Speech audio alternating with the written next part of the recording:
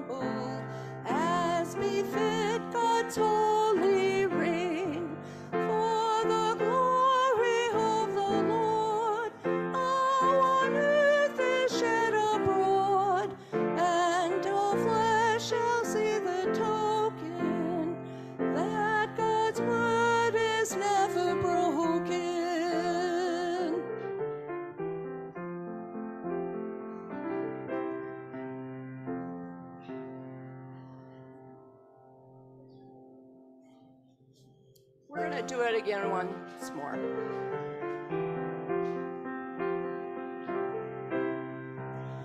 Comfort, comfort now my people, tell of peace, so says our God.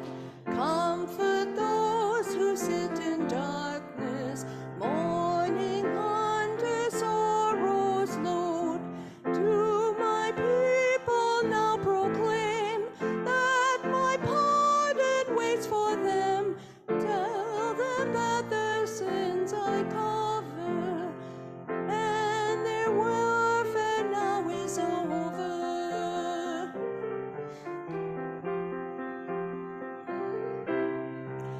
For the herald's voice is crying in the desert far and near, calling us to true repentance, since the reign of God is here. Oh, that warning cry obey, now prepare for God away. Let the valleys rise in meeting, and the hills bow down in greeting.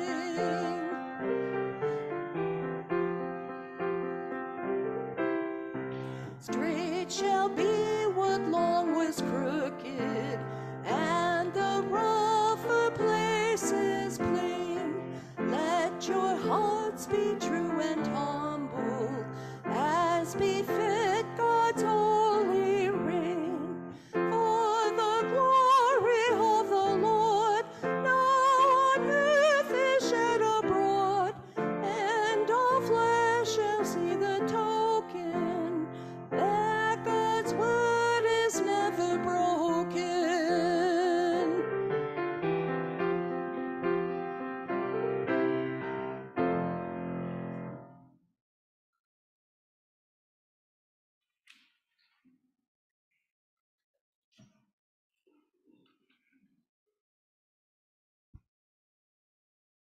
Good morning.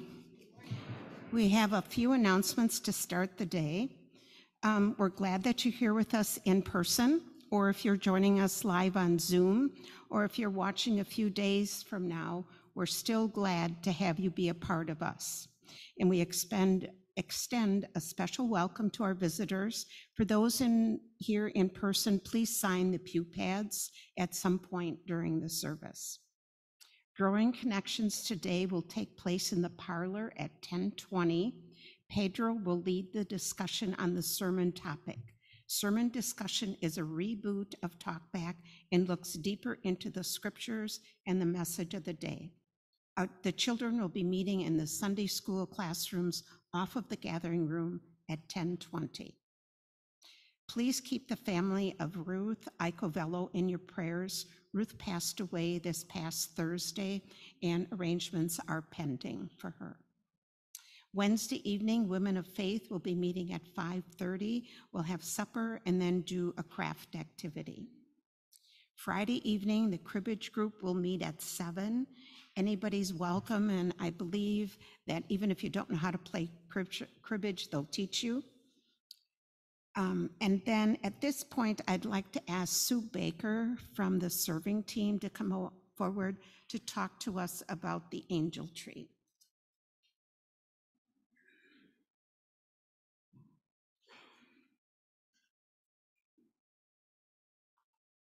Good morning. Our angel tree presents will soon be ready for delivery to Head Start so they can be distributed to the eagerly awaiting families. This year we have 52 kids and 1 parent as recipients. The response from our congregation has been heartwarming, and just this morning we've signed up the last 2 names that were remaining on the list, so thank you very much. So now the serving team needs more help in getting organized for the bagging of the gifts and the big delivery day to Head Start on Monday, December 18th. Sign-up sheets are available in the narthex at the Welcome Center, and there's 3 sign-up sheets, and they have the angel tree, and then you can sign up for the 16th, the 17th, or the 18th, and it'll tell you on each of the sheets what the activity is. So we need help to move the gifts into the fellowship hall. On Saturday, December 16th, we'll set up and label the loading tables and begin the check-in to make sure we have all the gifts, then place them in their sturdy labeled black bags. On Sunday, the 17th, we will finish that process and bless the bags with our love and thankfulness. On Monday, December 18th, we will meet at 9 a.m. at church, load up and deliver to Head Start, which is truly a joyful time. We are thankful for our blessings, and one of them is the joy of sharing with Head Start children. Then one more thing I would like to share is starting next Sunday, you can bring in hat, gloves, and mittens, and then there'll be baskets by the angel tree, and if you want to just set those in the baskets, then we will start collecting those, and we will be taking some of those to Loaves and Fishes when we serve in January. So thank you.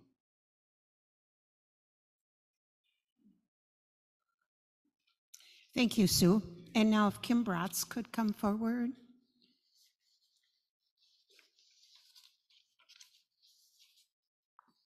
She has some really great news for us. Good morning. So I am Kim Bratz. I am the chairperson of the PNC, the Pastoral Nominating Committee. And I just want to tell you a little bit about our process for today. So following worship today, we will be holding a congregational meeting to elect our next pastor. I want to thank the PNC, which includes Dan Baker, Bonnie Hughes, and Mike Warranges for all their work over the last, well, I guess since early February. It's been a really amazing process. We're very grateful to for the trust that the congregation has also placed in us to find our next pastor. And we truly believe that the Holy Spirit has led us all to be together today. So we'll have our congregational meeting following the worship service. Following the congregational meeting, there'll be a time for fellowship with coffee hour, Growing Connections, and Sunday School. And then we will be having a potluck starting at 11:15. So we invite everyone to stay. You do not need to bring something in order to stay for the potluck. There'll be plenty of food. So we just invite you to stay and join us in this time of fellowship. And now it is my pleasure to introduce Reverend Dr. Craig Alwyn. Reverend Alwyn grew up on a small family farm in southern Wisconsin and started his post-secondary education with an associate degree in automotive technology from Madison Area Technical College. He received a Bachelor of Science degree in ministry from Central Christian College in McPherson, Kansas in 1994, which also included a wonderful opportunity to study at the Institute of the Holy Land Studies, which is now Jerusalem University College. Reverend Alwyn received a Master of Divinity in 2006 and a Doctor of Ministry in 2023, both from the University of Dubuque Theological Seminary. The focus of his Doctor of Ministry program was congregational revitalization, the pastor as a leader in a changing context, and his dissertation was becoming a local theologian. Reverend Alwyn has been in ministry for about 30 years. He has spent more than a decade serving with various youth and camp ministry settings. And for the last 17 years, he has served as an ordained minister of the Word and Sacrament. Reverend Alwyn has been married for 25 years to Kris, and they have 3 wonderful children, James, Catherine, and Daniel. Again, we are grateful to God for the journey that has led Reverend Alwyn here with us, and let's provide a warm welcome to him and his family.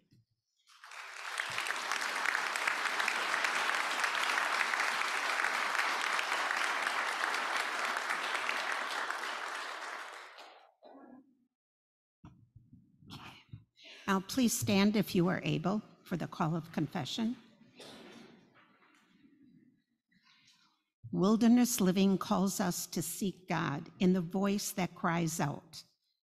Valleys will be lifted up and mountains will be made low. To seek God in the sound of the one who speaks of peace. The day of the Lord is coming. To seek God in the loud noise that foretells what will be made new. In the wilderness, let us listen only for God's voice and let us worship God. Let's continue now with our prayer of confession. God of love and kindness. Oh, yes. I'm sorry. Let's do the Advent candle. Okay, where's our family?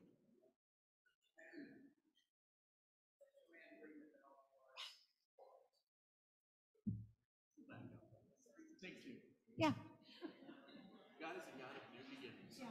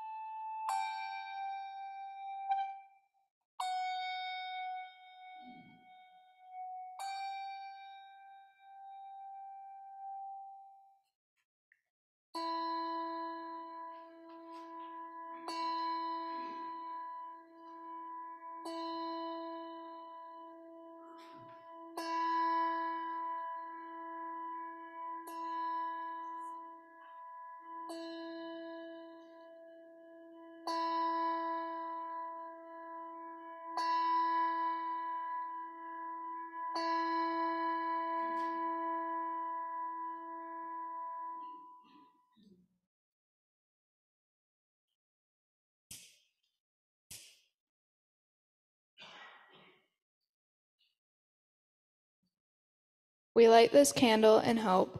We light this candle in peace.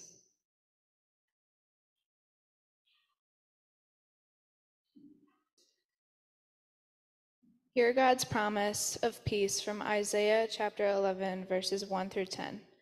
A shoot shall come out from the stock of Jesse, and a branch shall grow out of his roots.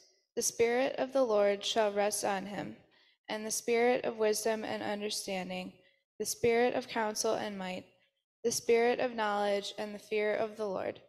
His delight shall be in the fear of the Lord. He shall not judge by what his eyes see, or decide by what his ears hear.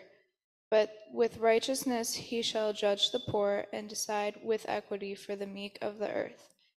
He shall strike the earth with the rod of his mouth, and with the breath of his lips he shall kill the wicked. Righteousness shall be the belt around his waist, and faithfulness the belt around his loins.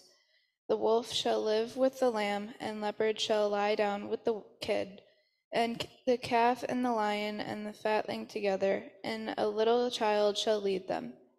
The cow and the bear shall graze, their young shall lie down together, and the lion shall eat straw like the ox.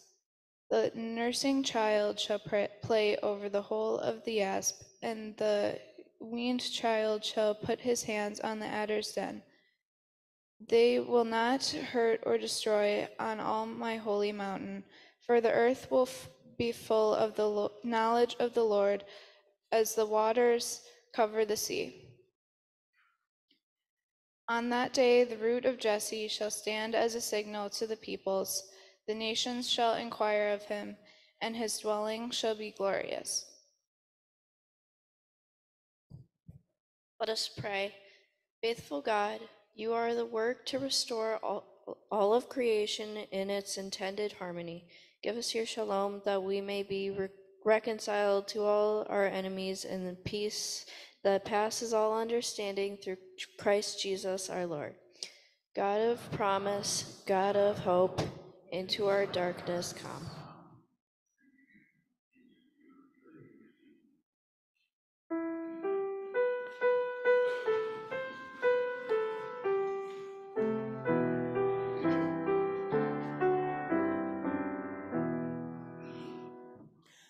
O come, Emmanuel, and ransom captive Israel, that mourns in lonely exile here, until the Son of God appear. Rejoice, rejoice, Emmanuel, come to thee, O Israel. O come, thou wisdom from on high, who order all things mightily. To us the path of knowledge show, and teach us in her ways to go. Rejoice, rejoice, Emmanuel shall come to thee, O Israel. O come, O root of Jesse, free thine own from Satan's tyranny. From depths of hell thy people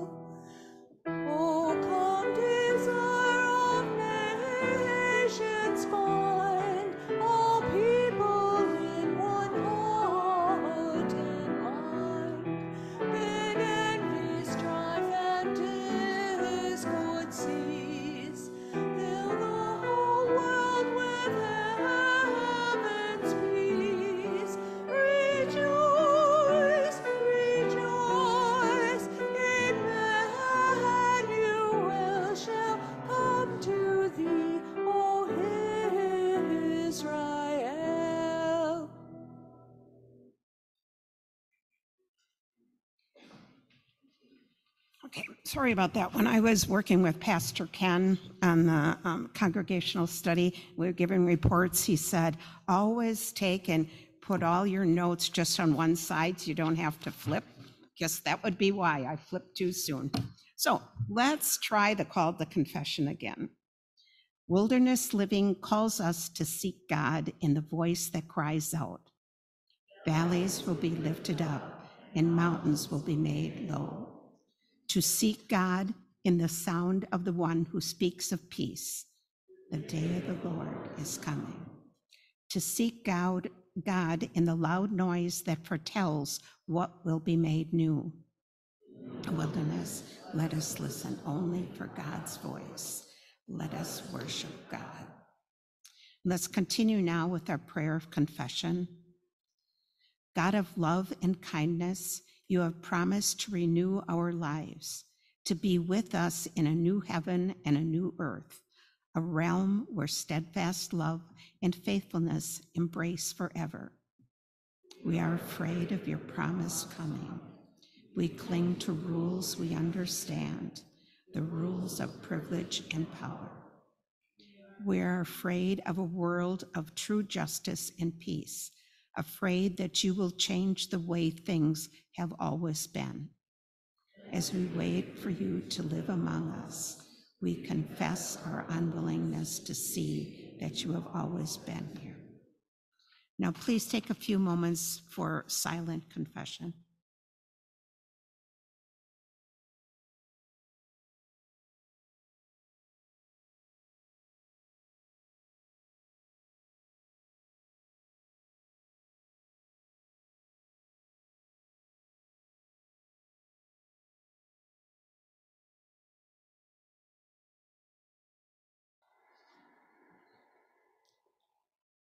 Hear these words, the assurance of pardon. In God's love and mercy, we are given each new day for the healing of the world. In Christ, in the name of Christ, you are forgiven. In the name of Christ, you are forgiven. The peace of Christ be with you. And also with you. I invite you to share the peace of Christ with those around.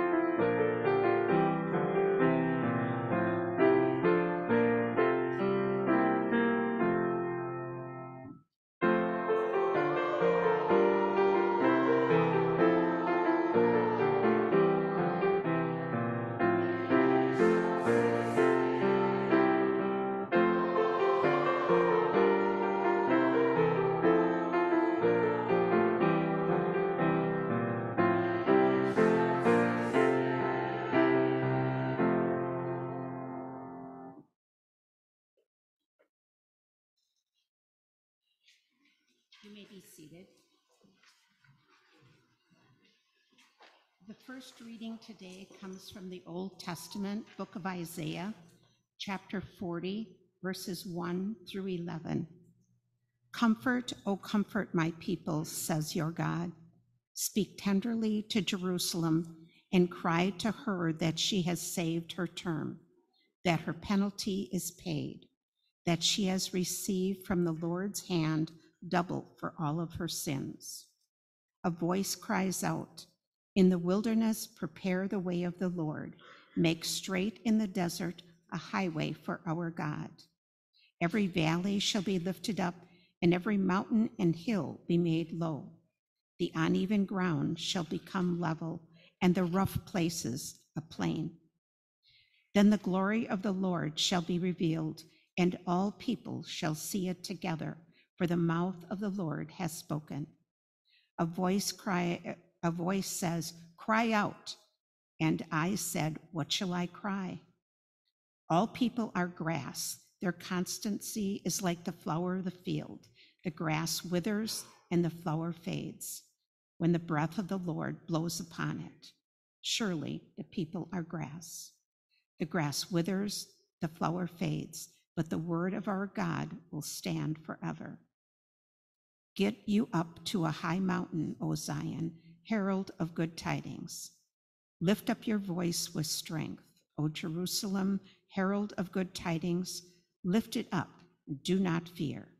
Say to the cities of Judah, here is your God. See, the Lord God comes with might, and his arm rules for him. His reward is with him, and his recompense before him. He will feed his flock like a shepherd. He will gather the lambs in his arms and carry them in his bosom and gently lead the mother sheep.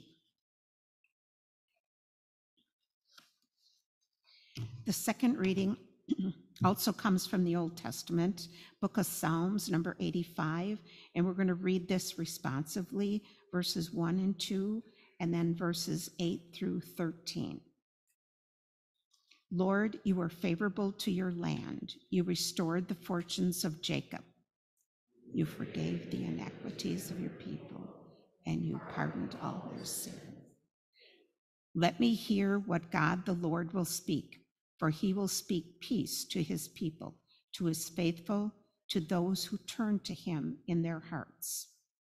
Surely his salvation is at hand for those who fear him, that his glory may dwell in our land. Steadfast love and faithfulness will meet. Righteousness and peace will kiss each other. Faithfulness will spring up from the ground, and righteousness will look down from the sky. The Lord will give what is good, and our land will yield its increase. Righteousness will go before him and will make a path for his steps.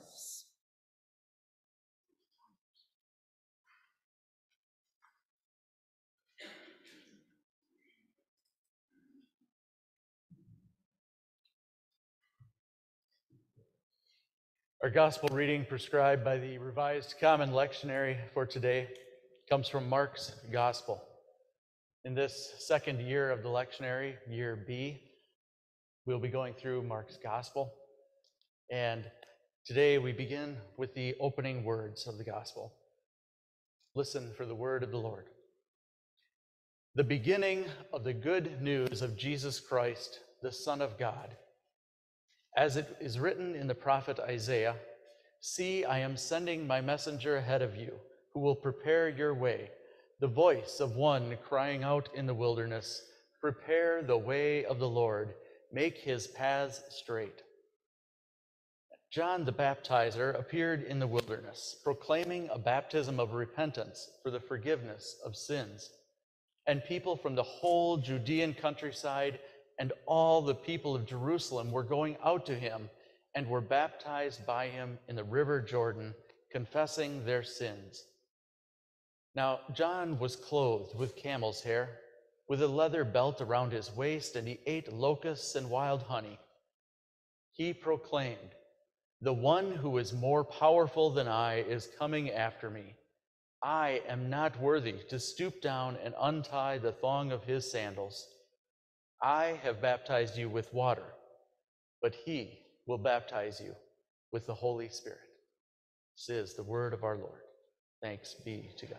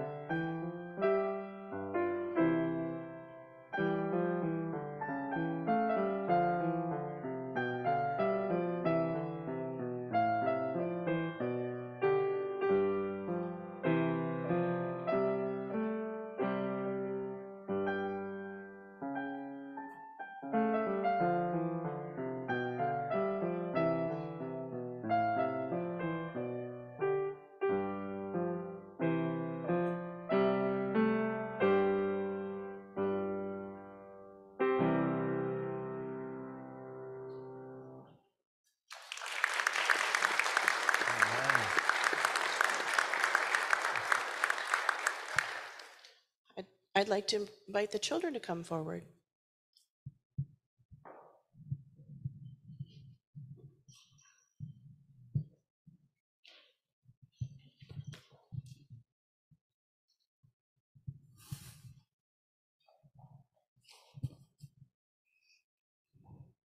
So last week, I brought my fancy box, and I had something inside. Does anybody remember what I had inside? I had some candies inside, didn't I? And what did I make you do with the candy? Wait. I made you wait, didn't I? Yeah. Because we were talking about Advent being a time of waiting. And we talked about our lighting of our first candle. Does anybody remember what the first candle, the name of the first candle was? Hope. It was hope. And we were remembering the hope that we have in Jesus, not just when he came as a baby, but when he was resurrected again. And then today we have a new candle. Does anybody know what that new candle is? Peace. So I need to, it is right there again. So I'm going to put my peace candle in. And how many candles do we have up there again?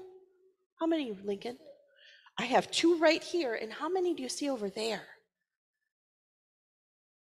We have 5. We have 5. We have 4 that are colored. The next one's going to be pink. Remember, I'm not going to tell you. You got to tune in next week to find out what the name of that one is. And then there's one more. This one we're going to light on Christmas Eve morning. It's got its own special name too. And then the candle in the middle, does anybody remember what that candle is? We will light that on Christmas Eve night. Does anybody remember? It's the Christ candle. So each one of these is a very important candle. And we do very important things each week to remember. And we need to wait. Right? Takes a long time. When we think about waiting, sometimes we think about how long a TV show is. That's how long you have to wait. How many times you have to sleep before the next thing happens. I haven't figured out how many times we have to sleep until we light this candle, but I'm sure it's a lot. So waiting is really hard. We wait for all sorts of things. We talked about how we wait for being in line at school or raising your hand to answer a question. Maybe you wait for your birthday. It takes a long time. Or waiting for dinner when you're super hungry.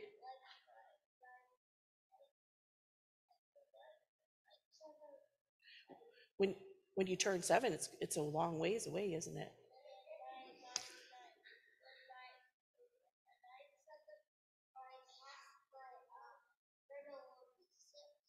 When you're 7, your turtle will be 6.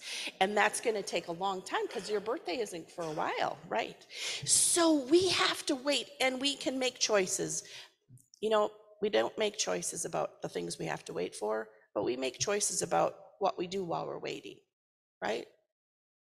We do. So you have a choice in how you wait. And what should we be doing during this time of waiting? Well, one of the things, did you see we have decorations everywhere now? I started decorating my house. You can see the picture up there. I put that on the shelf at my house. And so we start decorating. And you know what happens then? Sometimes we think about all the decorations and we don't think about what we're supposed to be thinking about. We need to be thinking about the coming of Jesus. Jesus is a baby. And Jesus is coming again. God's love is there for us all the time. And sometimes we get so busy doing all these other things that we forget about the most important thing. And that's preparing our hearts, getting our hearts ready for God. So while you're looking, I had you challenged last week while you're waiting, that every time you have to wait, to take a deep breath in, breathe in the Holy Spirit, and look around and find God at work. And remember, if you can't find God at work right now, maybe that's a job for you. Yeah, maybe you need to be showing God's love to someone right then. Well, this week, as you're looking at the lights, and as you're looking at all those things, as you're looking at the beautiful decorations around, I want you to remember and think about what's really important, getting your heart ready to always make sure that you're sharing God's love with others. So let's prepare our heart right now. Are you ready? Let's take a little time and let's say a prayer. Loving and gracious God, we thank you so much for the love that you give to us each and every day. We thank you for the love that you give to us through other people. We thank you for the love that you give to us through the things that we have, all of the things that you've created. We thank you for a warm place to live and food to eat, clothes to wear, school to go to. We know that we have so many blessings and we sometimes forget about what's truly important. We ask that you would help us to share your love with everyone that we meet.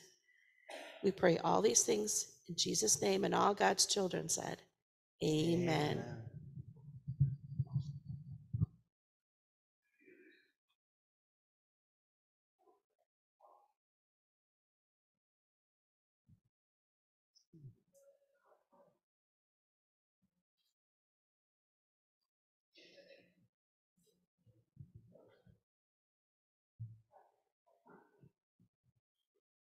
Well, the season of Advent, the season that we are in right now, it's a time of anticipation.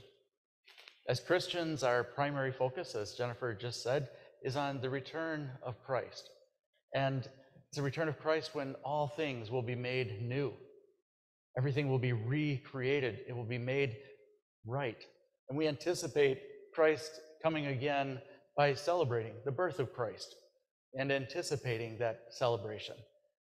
So Advent is a time of new beginnings, a time of seeing things new, a time that's bursting with new life, a time bursting with new opportunities. Sometimes, though, as Jennifer just mentioned, we get wrapped up in those traditions, those different things that we are doing, and we forget about what is most important. And Advent is also a time of waiting. Like watching a garden full of flower bulbs that were planted in the fall, we are waiting. We're waiting for these new opportunities to finally emerge. The good gardener doesn't just sit back and do absolutely nothing over the winter months.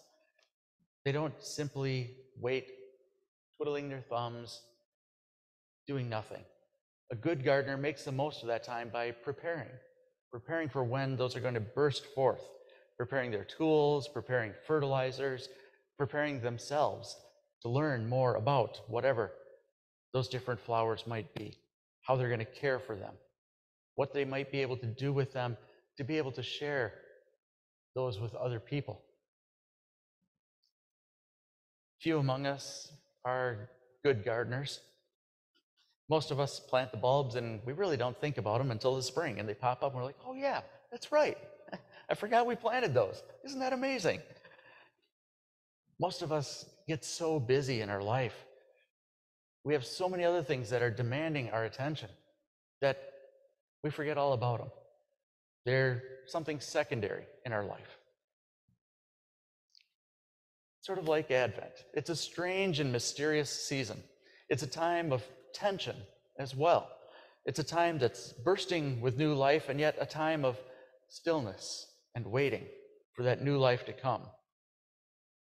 The Apostle Paul would say the already, but not yet. It's a tension of anticipating new life becoming more and more foreign amidst our instantaneous modern life. That waiting is so foreign to us. In our life, most times we sense a problem. We see something and we say, okay, we want this fixed. And we want it fixed yesterday. Is that possible? Doesn't matter if we schedule a doctor's appointment or an oil change appointment. Well, that'll be 3 months from now, but I need that oil change now. I want to know what's going on with whatever that physical ailment might be now. We don't want to wait, and we get frustrated with that. I'm guessing there's a few people here who have been a little frustrated, maybe felt a little bit lost over the past 2 years of waiting.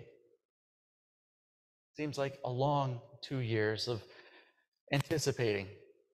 I'm sure there's been more than enough moments of tension, uncertainty, hopeful anticipation met with, again, that reality of waiting. Really? Kim, what's going on? Can you speed this process? Come on. I'm sure those thoughts, those comments have been a part of the journey over the last couple of years. And this tension, this is part of our life. It's part of who we are, being created in God's image.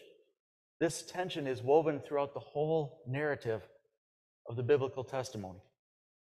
This recurring Advent tension is part and parcel of being the church, the body of Christ. Our gospel text today from Mark tells of this anticipatory tension. We read about John the Baptist who is anticipating the one who's coming after him. And we read about John through the prophet Isaiah. Both of these texts are filled with unexpected beginnings. Both of these texts are filled with anticipation that's rooted in waiting. As I read this text, I thought, what is it about this prophet? What is it about John that drew everyone from all of Judea and all of Jerusalem out into that wilderness area to be baptized? Not just to be baptized, but to be baptized to show that they were changing their hearts and their lives, and they wanted God to forgive their sins. What is it about the wilderness connections to the prophet Isaiah, to John the Baptist, that has importance and meaning in our life today? This is far from a wilderness situation geographically, but these are relevant questions for our lives today. New beginnings are not often as we expect. It's only when we pause and we step back and we reflect for a few moments. Then we become aware of all the unexpected events that happened earlier that precipitated life as we know it now, in both positive and negative ways. To take a look at this beautiful structure and to see some of the items that came from the old church, and to think back of the fire, to think of the many lives that have been a part of this congregation over many, many years. We need to pause and think back. I believe I saw something next week, we'll be celebrating 50-year anniversary of people who've been members of the church. We need to do those things and to pause and to think back. That is part of that Advent tension. We know those situations in our daily lives, our everyday lives. I can remember when our first child was about to be born, should have already been born. We had crossed over that 9-month mark, and Kris, maybe a little bit more than me, was anticipating the birth of our first child. And there are certain things, you can get out and walk, the doctor said. You can move around, and that might speed up the process, might not. We both love mowing the lawn, so, we kind of rock, paper, scissors over, different ways of figuring out who gets to mow the lawn. We're kind of weird in that way, but we enjoy it. So she wanted to go out and mow the lawn with the hopes that maybe this will get things going. Okay, I went out there, and so I was standing there, I think probably drinking a cup of coffee or something, and just kind of standing there in the driveway, and retired neighbor from across the street comes over and, how's it going? What? Why is your wife mowing the lawn? Why aren't you mowing the lawn? And so I explained to him the situation. Well, you see, the due date was about 3 days ago, and she really wants to be mowing the lawn right now. Would you like to tell her that I should mow the lawn? It's like, no. I see okay. There are those times we need to simply wait, but not just wait. We are waiting, doing things. We need to remember that the process over the last 2 years has involved many, many things that aren't shared and aren't broadcast and communicated with everyone, and yet there is much that goes on. These great new beginnings that happen in life are often precipitated by something unexpected. Great scientific discoveries, maybe such as gravity, electricity, splitting atoms, penicillin. These have often come as surprises, breakthrough moments. And we look at these new discoveries through the frame of gaining some greater understanding of how nature is structured and organized and how we can make life better. We celebrate these discoveries because through them we gain more understanding. We gain more control. We like having control. We like being able to manage things and know what is going to happen. We like to make our life better.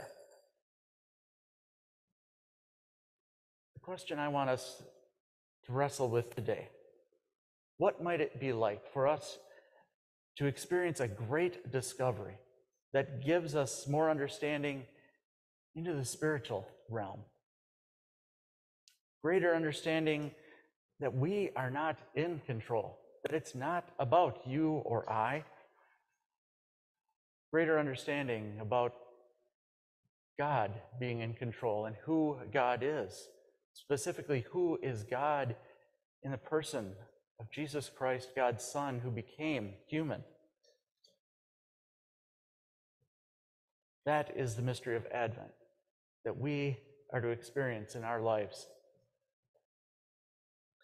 The Old Testament reading, Isaiah 40, is a poem, and it opens the second book of Isaiah. The first book of Isaiah tells of all the things that the people did wrong. The second book talks about hope of returning back to Jerusalem. You see, they've been in exile. Babylon has come in, taken over, destroyed Jerusalem, and they have been exiled to Babylon. They've been exiled because they looked at themselves, put their own needs ahead of the needs of others. And this second book of Isaiah, beginning with Isaiah chapter 40, begins to tell of this hope. So this poem tells of God's offering comfort to God's people who don't really deserve it. It begins with God proclaiming, basically, tell my people that I will comfort them. The response, really? Really, God? You want me to tell people that you're going to comfort them? Why should I tell this group of people they are so fickle? They're fickle as the grass that withers and fades. They don't deserve your comfort, God. Why should I go and tell them? They won't listen anyway. They don't deserve to hear this message. To which God, or this voice, responds, because it's not about them. It never has been about them. It never will be about them. It's about God. God providing comfort and peace. So the gospel writers use Isaiah 40 to convey a connection between what in their time was a similar instance of this completely unexpected, unearned, undeserved divine compassion. The entrance of Jesus Christ into the world. The text reminds us that the unexpected can still happen and does still happen. God still sends comfort into our short, frail lives.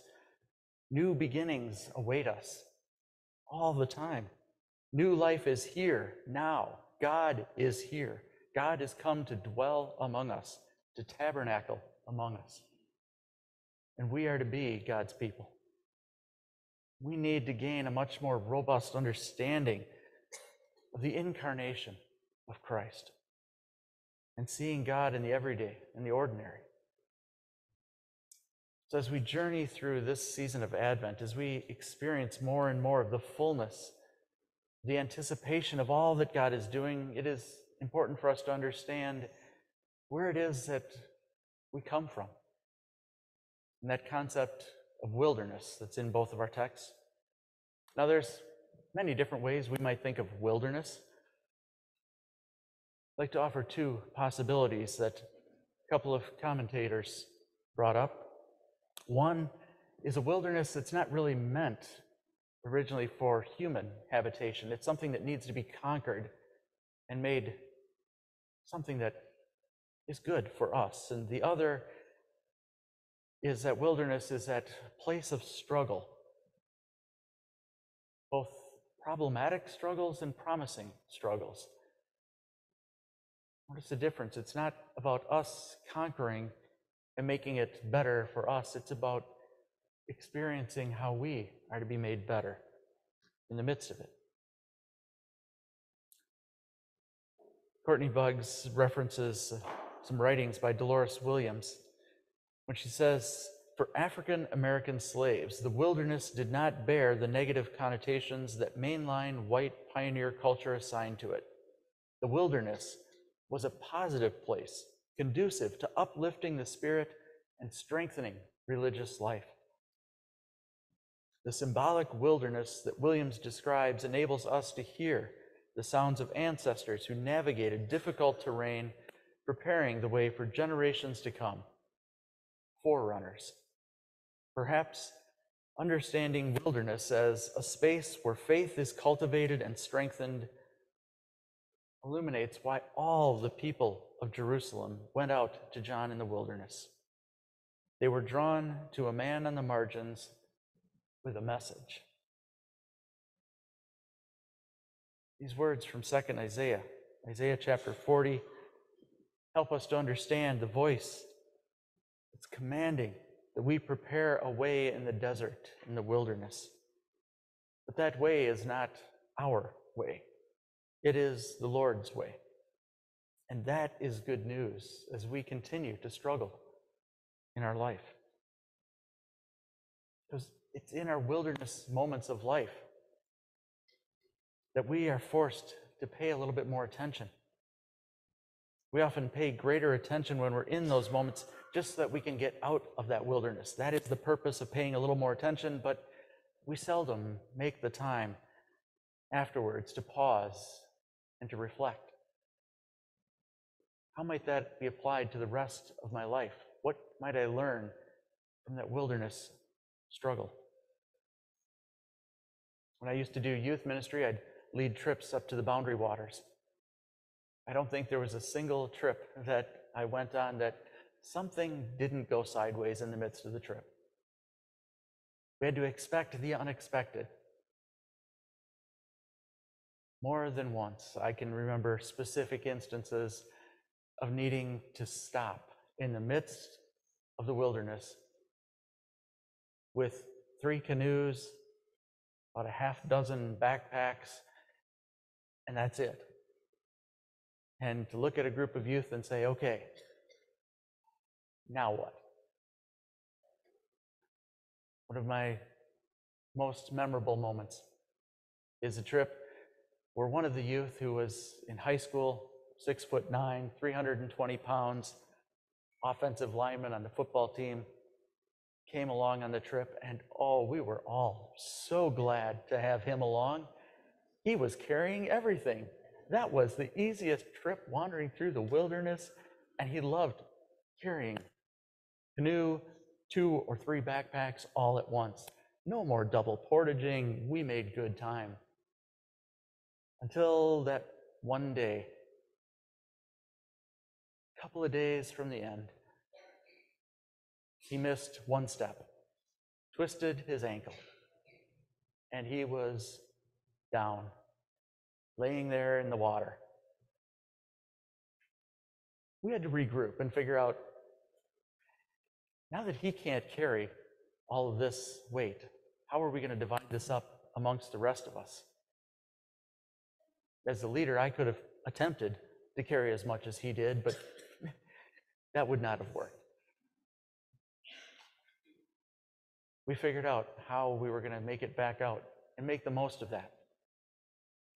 And as we got out, and we sat there after getting showers done and getting cleaned up and having some pizza at the local Pizza Hut in Ely, Minnesota, we kind of debriefed and said, now, what are those situations in our life where maybe we're all taking on too much? How do we help one another out in our everyday life? What can we do in our youth group What can we do in our church, in schools, in the community, in our everyday life? How is this going to change us? What have we learned from it? That is what we need to do each and every day of our life. Right now, we are all in the midst of a great wilderness waiting. Our society is in a wilderness waiting. We are in many ways lost and alone in this modern wilderness. There are so many struggles, there are so many challenges that are screaming for our attention. The pews aren't as full as they used to be. The offering plates aren't as full as they used to be. People don't this, that. We need to this, that. And we point out all of these problems and we try to fix them. And we want a quick fix. We want it fixed yesterday, right? We want the mountains to be made level. We want the paths to be made straight. But that is not the way of our life with God. That is not a biblical message. That is the message of what is to come, what we have to look forward to. But that is also the message of how working together as the body of Christ, together, in the power of the Holy Spirit, we are able to make that path a little bit straighter. But in the midst of the already not yet, we are people of tension and anticipation and mystery. We are people of God, and we need to claim that. We are not just the God of a few key verses taken out of context in the New Testament. We're not just the God of the New Testament. We are people of God of the entire narrative of Scripture. The God who was, the God who is, the God who is to come. The God who, as is written in the Christ hymn, emptied himself, humbled himself, became obedient even to the point of death on a cross. The God of mystery, God of hope, the God of peace. I want to share the next 2 Sundays, the God of 2 other important topics. That is the God that we serve. We are God's people. The Gospel of Mark is all about beginnings. That is the title. That is the start of it. The beginning of the good news of Jesus Christ. And Mark's Gospel ends a little bit abruptly, reminding us that that is not the end. No matter what happens today with the vote, it may be a new beginning. I pray it is. But whatever that may be, if it is a new beginning, it is a new beginning of being the body of Christ together. It is a time of learning what it means to be God's people and accept that comfort that God gives to us, that forgiveness as we turn and we seek God with repentant hearts. May we be people who are all about that wilderness waiting. And may our active lives of wilderness waiting create enough curiosity in the people around us that they too want to break through those spiritual barriers and to say, what is different in your life? What is it that you have experienced? I want that. To which inside we might be saying, okay, you don't deserve to hear this, but comfort my people, says God. May we be people of wilderness waiting, actively anticipating the return of Christ as we celebrate Christ's presence with us each and every day, in the everyday and the ordinary. In the name of the Father, Son, and Holy Spirit. Amen. Amen.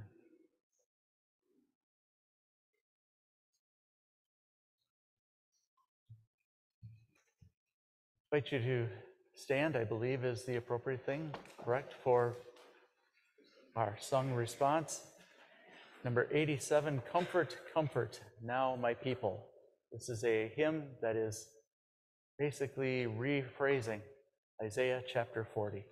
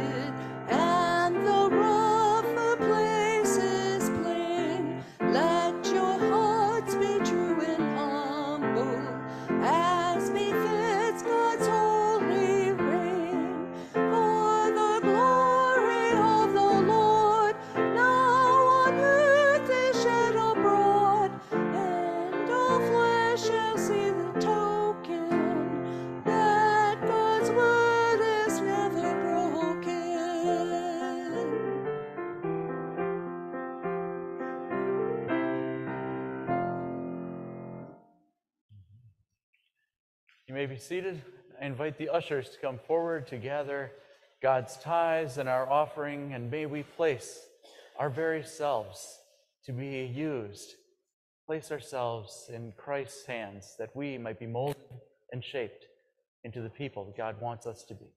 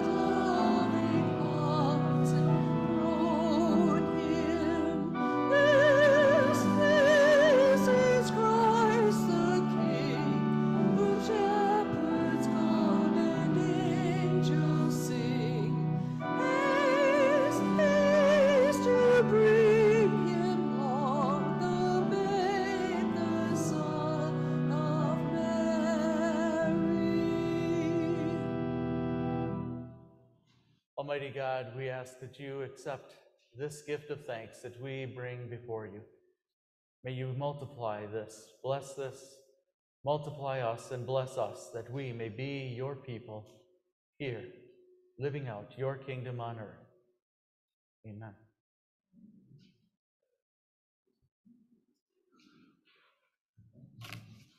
You may be seated as we turn to God in time of prayer.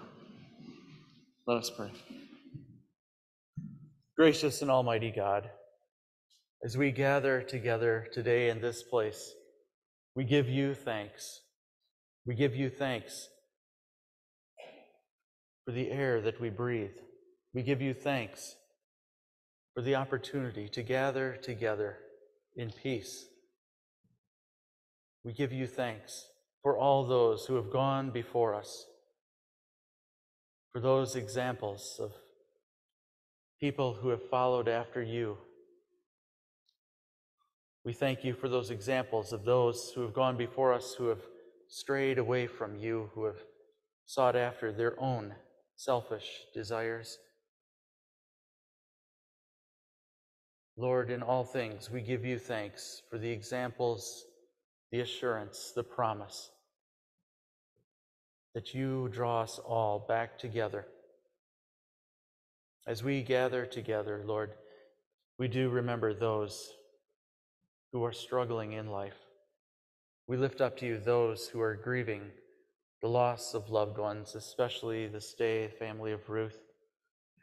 We lift up to you those who continue their battle against many different health conditions.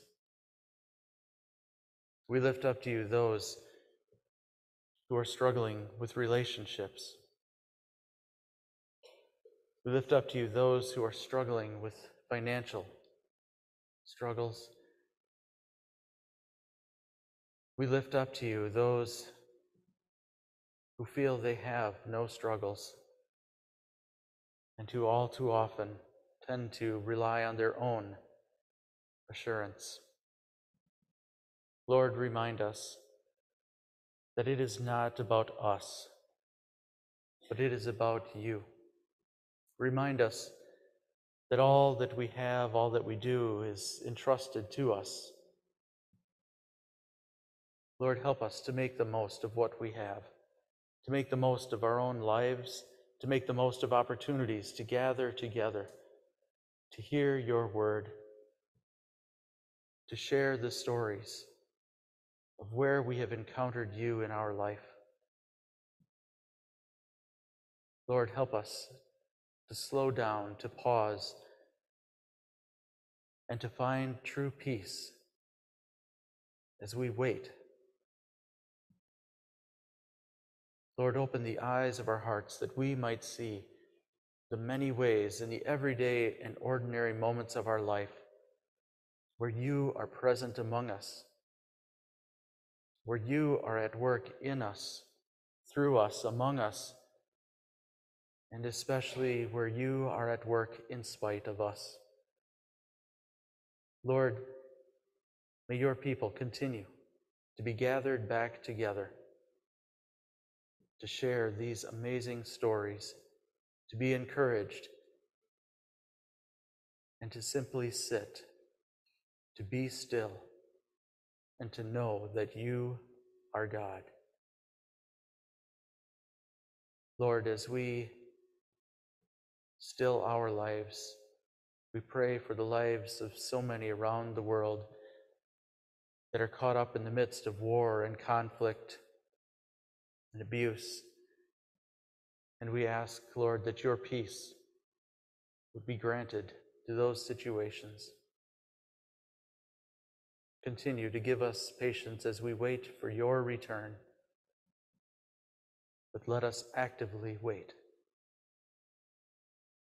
This and all the prayers of our hearts we lift up to you, praying together in the powerful name of Jesus Christ, who taught us to pray together, saying, Our Father, who art in heaven, hallowed be thy name. Thy kingdom come, thy will be done, on earth as it is in heaven. Give us this day our daily bread. Forgive us our sins as we forgive those who have sinned against us. And lead us not into temptation, but deliver us from evil. For thine is the kingdom, and the power, and the glory forever. Amen. I invite you to stand.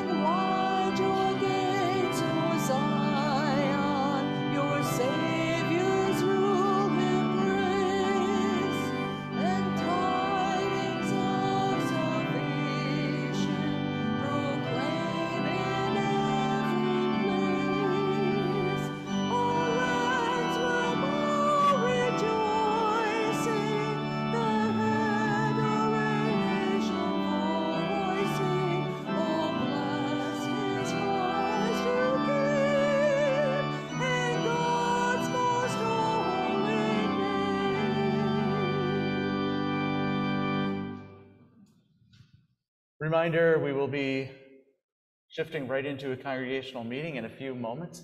So as we close out our time together of worship, receive this blessing.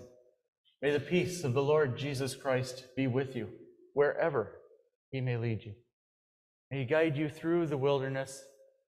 May he guide you through the storm, bring you home rejoicing at the wonders he has shown you. May he bring you home rejoicing once again into our doors. Amen.